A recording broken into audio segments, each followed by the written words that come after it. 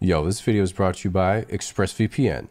While everyone can imagine a stand-up comedian telling jokes on stage, there are a ton of misunderstandings and lack of knowledge around what the profession actually entails. As an example, a little known upside to stand-up comedy is that the earnings you make are entirely tax-free. This is because there aren't any. So if you want to do stand-up comedy, the first thing you have to do is write your material, which is the bits you'll be doing and the jokes you have in each bit. Now, your material really is your bread and butter, and this is why 80% of your time as a comic is spent alone at home in front of a blank Word document trying to figure out what to say so people will like you. It's basically middle school but with extra steps. Keep in mind you have to really watch out for when a really good joke comes too easily, because then you've probably stolen it. This is what comedians call the Schumer effect, and it happens to even the best comics. If this happens to you, the only real solution is to ask yourself, is it wrong to steal other people's work? And then you change the words a little bit. So next you have to work on your delivery, or how you're going to say the jokes. This is one of the most important parts of comedy, and I like to think of it like dominoes. Even if what you have to offer is objectively mediocre, with good delivery you can still satisfy a room full of drunk people. At its core, having good delivery is all about doing your set with complete confidence that everyone's going to laugh, even if all your friends and family have told you they won't. A good trick is thinking of it as theater, and you're just acting out a character with complete commitment. As a personal example, one character that I've developed is what I'm doing now. A very dry, monotone, slightly sarcastic voice that makes it sound like I don't want to live another day on this planet. The way I came up with this character was by recording myself saying the jokes in a bunch of different ways, playing them back, and then deciding I'd just be myself.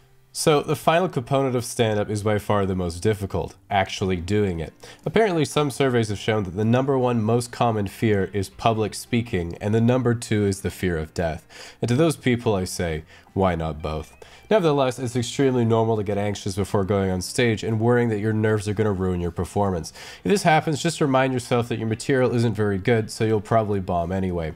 If it's any consolation, many people say that the first time they were on stage, they were so nervous it felt like they were naked in front of everyone. And when you think about it, your first time on stage really is kind of like you're doing your first cam show. You don't know how to act, you don't know what to say, you're covered with sweat, there's a big black thing in your mouth, and the only person watching is your uncle. Now, one of the biggest fears of new comedians is getting heckled, which is when someone from the audience yells something to interrupt the performance. And one of the worst things you can do when you get heckled is apologize. Like, I've seen a lot of new comics make a handicap joke or something a little distasteful, and someone says, "Hey, I'm in a wheelchair." And the comic is like, "Oh my god, I'm so sorry, I didn't mean..." This is a mistake, because then you lose your comedic license for the rest of the set. A better response would have been, "Wow, I didn't realize, man. Why don't you come up on stage and we'll talk about it?" And then everyone will think you're really compassionate until they get to the stairs. Now, when you finish your routine and the audience member is done clapping, hopefully the manager will say, "Here's enough money to get drunk with the service industry guys." In stand-up, this is called the honeymoon phase because, well, it's as good as it's going to get, but also because you end up with a distorted view of reality. The next day you'll go and tell someone about how you got wasted after your first real stand-up gig, and they'll say, "Oh, I'm sorry to hear that."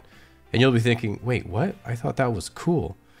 But then you can't quit. You become addicted to the rush of performing, the high of getting an audience to laugh. Stand-up permeates the rest of your life whether you want it to or not. Every school or office presentation suddenly becomes your stage. You prepare material for every date in order to hone your craft. You study the work of your most successful contemporaries, all until one day you finally get the call and it's all paid off.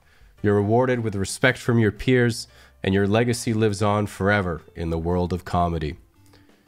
But until then, smash that like button, leave a comment, hit subscribe, and ring the bell to get the latest notifications. I'll be at the bar. Once again, thank you to ExpressVPN for sponsoring this video and keeping the dream alive. ExpressVPN itself is a service that lets you safely reroute your IP address to nearly anywhere in the world, meaning if you're in Canada like me and can't watch Saturday Night Live, in just one click you can be watching my future high-level material. With dedicated servers in 94 countries, your data is completely encrypted and 100% anonymous, meaning you can also safely watch your cam shows over public Wi-Fi or at an airport without risking your private information or your behavior being tracked by individuals, corporations, or the government. Not only that, but their speeds are consistently faster than any other VPN provider and is rated #1 by some of the most notable tech review websites. So if you'd like to give it a go, you can find out how you can get 3 months for free by clicking the link in the description box below or by going to expressvpn.com/casually explained.